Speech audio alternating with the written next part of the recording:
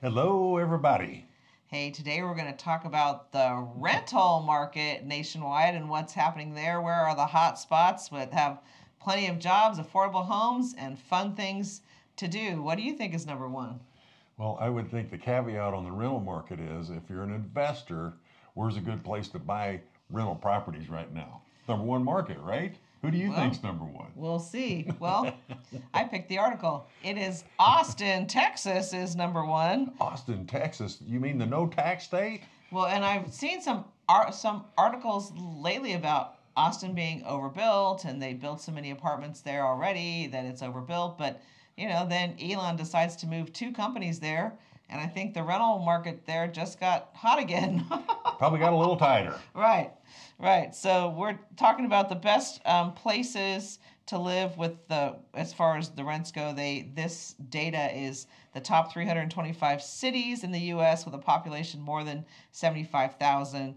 So the 50 largest metros. So just to give you a little idea of how they picked the cities, and we already talked about number one. So the rent to income ratio, 19.7%. So just under 20% of your income is going to go towards your rent amount. And that's Austin, Texas. That is Austin. So major tech companies like Google, Apple, and Oracle going there, bustling technology hub. And it is also one of the top rental places for college graduates. So I would think that goes hand in hand with getting a job.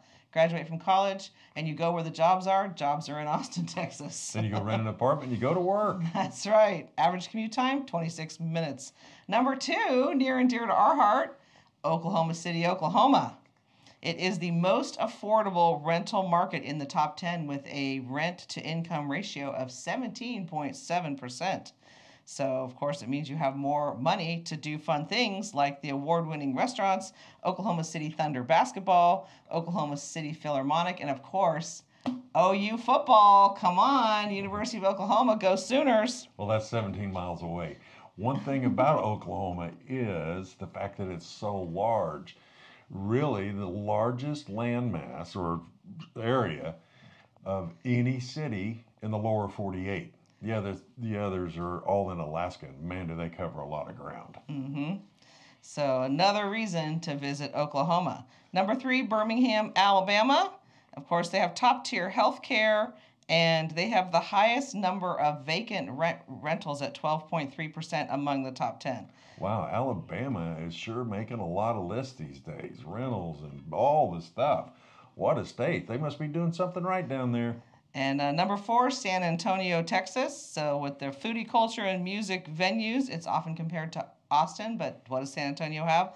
It has the Riverwalk, and they have a military base. They have a military presence there, which always is a really great thing for the community. And the rents there are $1,240 to $1,655 a month. Yeah, the military, they get paid on a regular basis. Number five, Minneapolis, and I had to laugh. They described here, Minneapolis is an outdoor lover's paradise. Well, it is. It's got a lot of lakes. There's a lot of stuff going on in Minneapolis. It does get cold there in the winter, though. I mean, I had to laugh. I have a cousin that lives there, and I mean, it's like 25 feet of snow. It's crazy. Yeah, but if you like ice skating and hockey and that kind of stuff. And shoveling snow off your driveway. Shoveling snow, slipping on ice, that's always a fun. Oh, man. So then number six is Sandy Springs, Georgia, which is a suburb of Atlanta. It is 14 miles from Atlanta, so you have a nice mix of things there and everything that Atlanta has to offer. Average commute time, 27 minutes, so I would guess they're going into Atlanta. Rent to income ratio, 23.4%. Wow, I mean, those numbers are really pretty low as far as if you wanted to get a loan and your ratios were down in that percentage rate, you would have no problem. That's right, that's right. Some of the loans today, with the right packages, they'll go up to 50%. So 50% of your income goes to buying a home here, where you can probably buy a home with some of these ratios in some of these locations. I know you probably can in Oklahoma City just because we know that market so well. Right. You could you not only rent an apartment, you can buy a house too. That's right. That's right. Number seven is Nashville. So of course Nashville has been booming the past few years, and of course the great restaurants and the nightlife.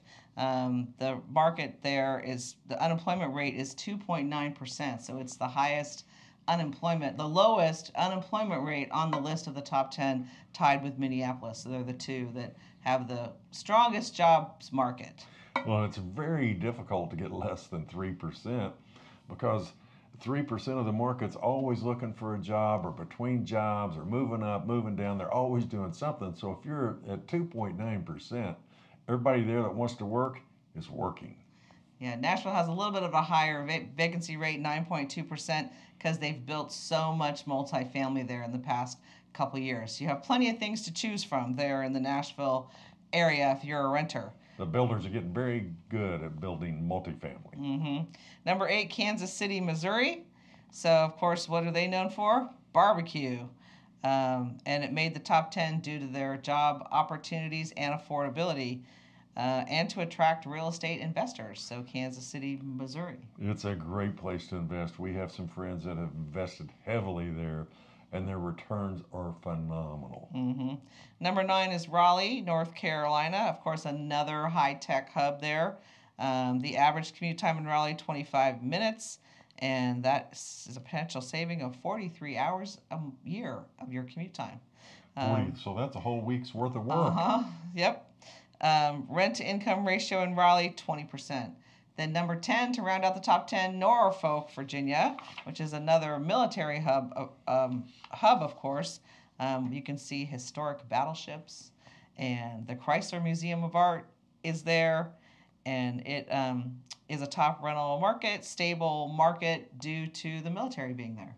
Yeah, absolutely. The military, they get paid on a frequent basis, and they're renters because they're here today and gone tomorrow. And I mean, it goes quick there.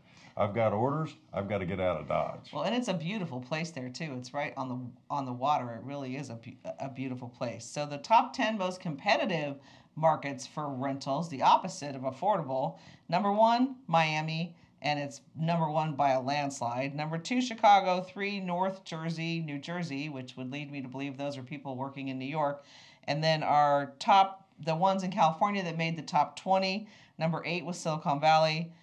6 Silicon Valley, 8 Orange County, 9 Eastern LA, and number 18 San Diego. So those were the 4 in California that made the top 20 list of the most competitive rental markets in the nation. East LA, like I know he said Eastern LA, so that would be, Eastern LA County, because I'm surprised it wasn't Western.